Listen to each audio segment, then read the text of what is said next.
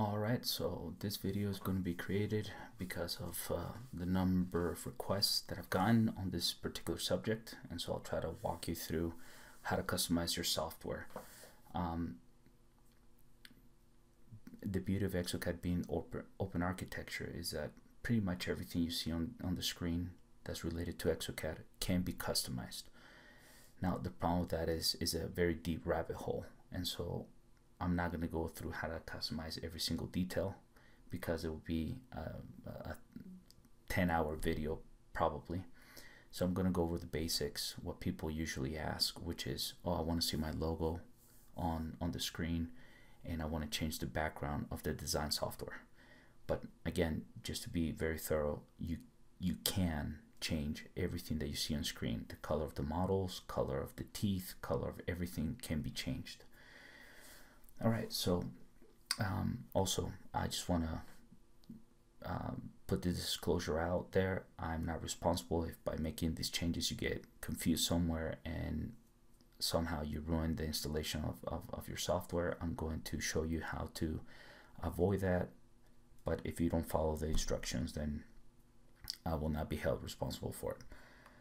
Okay, so we are going to go over how to change the bottom logo here in the Dental DB, and then how to do that in the CAD app or the Dental CAD app.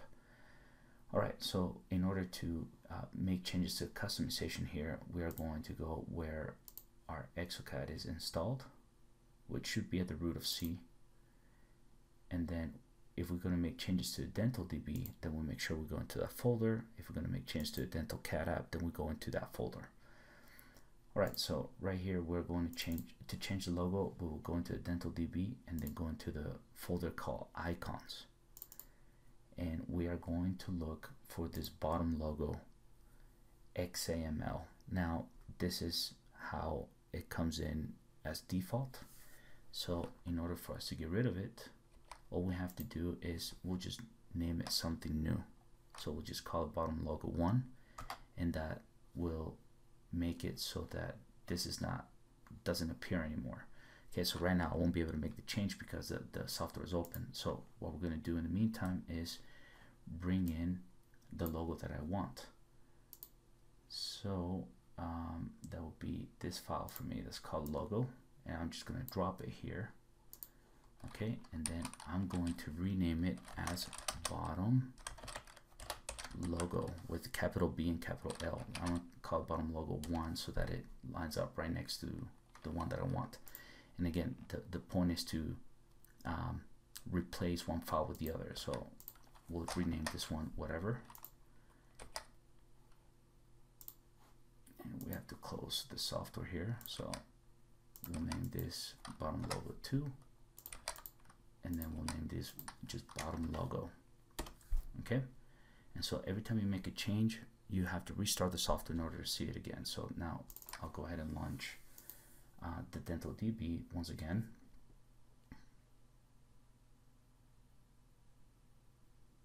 And now I have my logo down here. Okay, so that'll be the way to do it. All right, so again, we can go over, or there's a possibility of how to change all the colors that we see here, but we'll stick to the basics. So then we'll just create a random order form here, whatever it's called, just anything, and we'll just say antagonist. Okay, we'll save this case and then we'll launch the design software.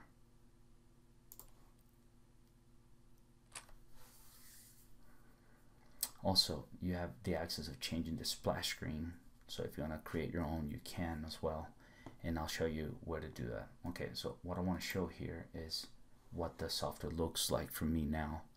Yours probably has a purple background and it has a different logo down here.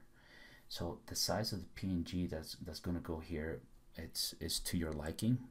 Best thing to do is just to create one, import it in, and open in the software to see what it looks like.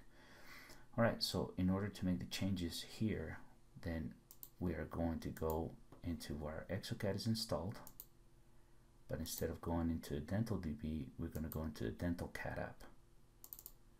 and we're going to go to the same place. Now the only difference is that here the file that we're looking for, instead of being called bottom logo, is going to be background image.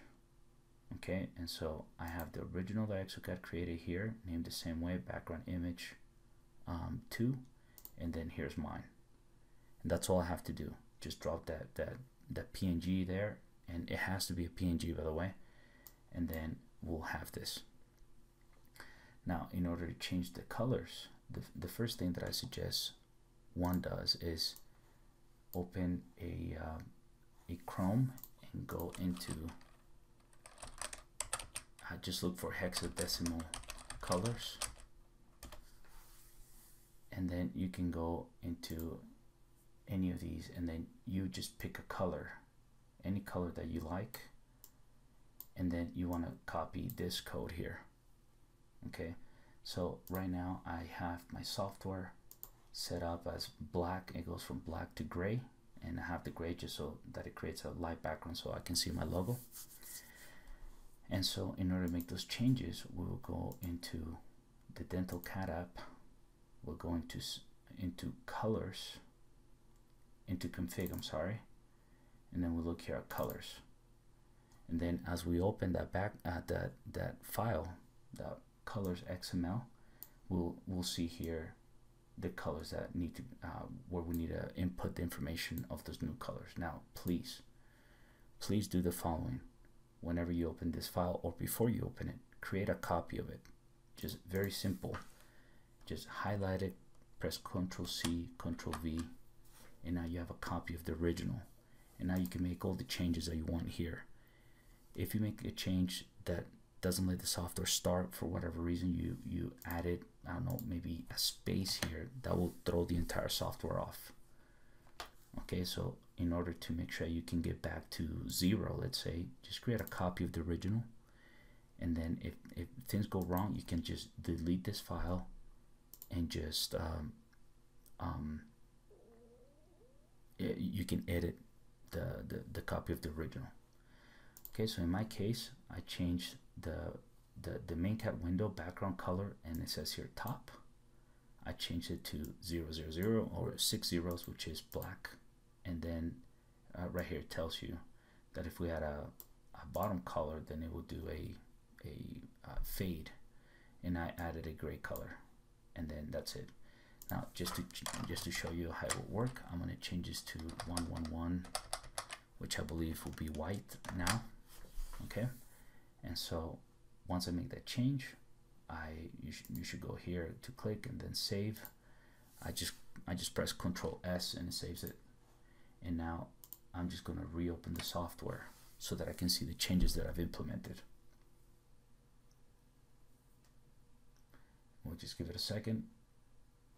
And so now actually, instead of being white, is a darker gray. All right, so then I believe actually the white is 6Fs. I believe that's what it is. And so we'll launch it one more time.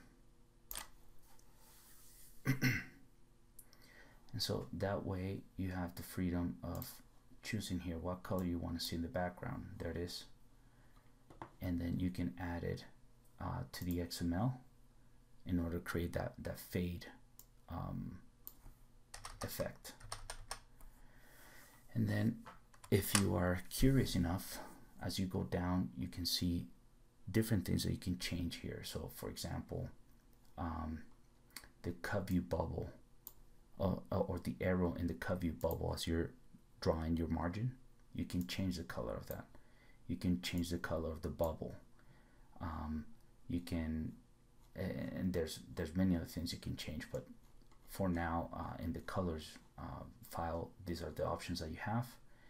If you want to dig deeper, then you can go into the default colors file here, and then you'll have the color of the gingiva. So right now it's this color. So let's look for this color in this website we're looking at.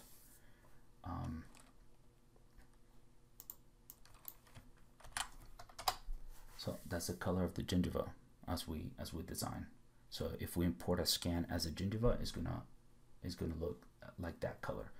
So if we want to make it more pink, we can go here and just copy this information and exchange it for what's here, and now that'll be the new color of the gingiva scan, for example, and so on and so forth. So here's where you can change a lot of the colors of different things that are in the software.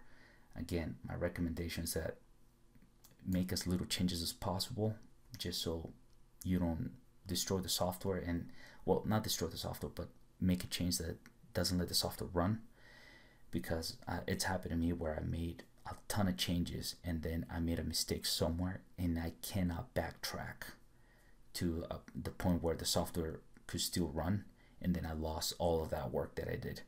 So just make the changes that you absolutely need to make, and usually that tends to be adding your logo down here and then changing the background color from for example black to gray to whatever the color that you want, and adding the logo, and that's pretty much it. As a reminder, if there's any videos you'd like me to create based on questions that you have about the software, please just write them up in the comments and I'll be glad to create those videos. Thank you.